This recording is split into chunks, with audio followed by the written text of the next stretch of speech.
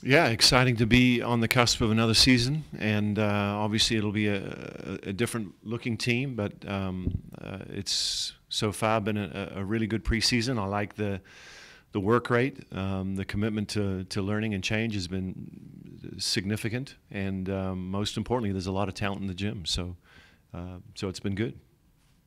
Open up for questions.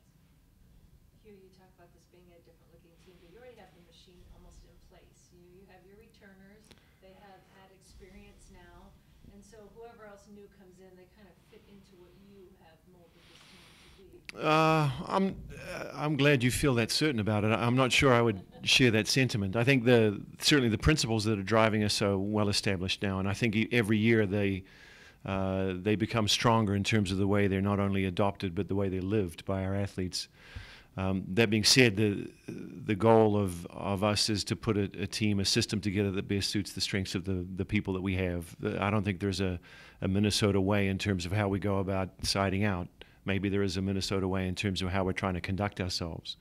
But we're trying to put the best system together that fits the talents of the athletes that we have. So we lost a lot of people that did a lot of things, and that's the wonderful thing about college athletics is that every year you've got to come back and put the puzzle together, same puzzle but different pieces, and we've got a lot of different pieces. So we'll see how we do with that.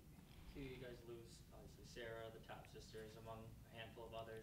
Yep. Their stats speak for themselves. Is it going to be hardest to replace their numbers or their leadership ability and what they brought to the court? Well, again, one of the things I guess I'm learning about college athletics is that every year you have this space that opens up as your senior classes move on, and it was a great senior class, no question.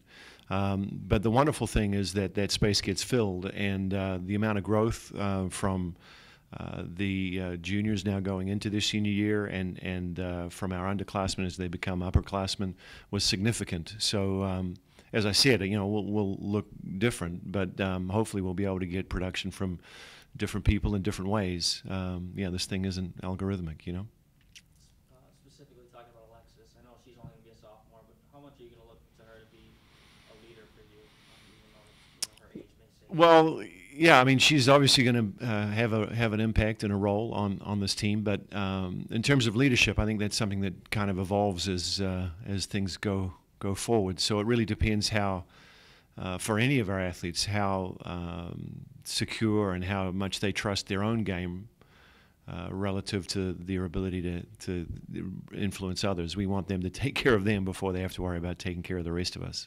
So for Alexis, if she's firing on all cylinders and things are going well, then I would expect her to try to help those around her. But the most important thing she can do is make sure she's doing everything she can to help us, and then we'll kind of see what leaders evolve from there.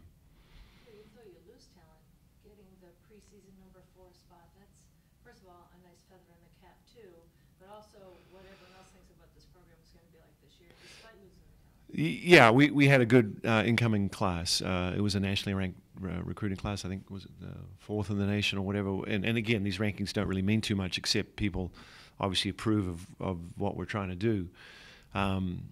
But the thing I like most about this class is very talented, but also really charactered. They're good across the board. In the classroom, in the community, on the court, and they're the kind of people we want here. Does it put more pressure on them? You say the rankings don't mean anything going in. Oh yeah, well no, we're very clear about what ranking. I mean, it matters. We talk all the time. It matters about the end. It doesn't matter at the beginning. This is all speculative at this point, and expectations are a reality, especially with the prevalence of social media and other forms of information that are out there. But at the end of the day, that's generally someone else's stuff. It doesn't have to be your stuff. So we work very hard to define who we're going to be relative to what our goals and hopes and aspirations are, without really taking on other people's stuff. Despite the fact that a lot of the women have moved on from last year, how important is it for the younger women that saw where this team went last year and the year before that to say it's not a total shock to the system? We might not have been playing as much, but we know what it takes to get there. Yeah, it's a huge deal, no question. The results are great, but to win, you got to be good, you got to be healthy, you got to be lucky, and there's the margins between winning and losing, especially in our league, are really small. So to me, the process becomes the thing, and they absolutely know how hard we worked and what we do and how we do it, so that we have a chance to maybe replicate some of those results at the end. Anything residual left over from how the season ended last year? Oh, no, we put it to bed and it's done, yeah. We haven't thought about that for a while. And that's one of the great reasons about hanging banners and doing stuff in April, is that it's closed and it's done and dusted. So, yeah, we look back on it fondly. Great year, great run. You know, it stings a little at the end, of course, but hey, we did the best we could, and the group was great. They worked hard, and we're really proud of what we achieved, but now it's all about 2017 and beyond. Reagan's really ready to get things underway, isn't she? I think so, yeah. Reagan is a really talented volleyball player, and she's made some significant strides over the last year. I think it worked out very much a win-win that we were able to redshirt her last year, and she's coming in as a redshirt freshman, and we're expecting a great 4 years from her. Your impression going to Madison, Wisconsin, facing North Carolina and Louisville right out of the chute? Yeah, it'll be a nice test. We'll learn a lot, and that's the goal, really, is play someone tough right away and get the lessons learned, and then we get some weeks to try to put things together before we have you know, the onslaught of the Big Ten. But we're excited. It'll be good to get competing. We'll by next week we'll be sick of playing each other. What perhaps do you think you or some of the returners learned most going from last year to this year?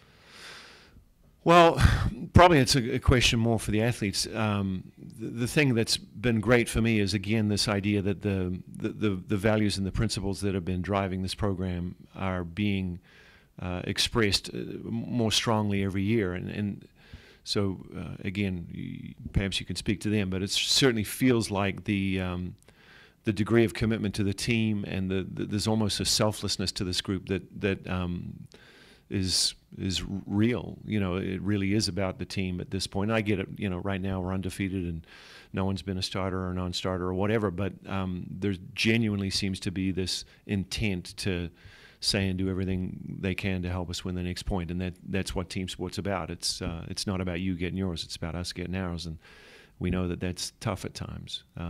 So that would be the biggest shift for me, I think. So would you say it's almost your blueprint is now becoming a reality? Well, yeah, I mean, who knows? I think the athletes are the ones that interpret it, so it's just interesting to see it evolve.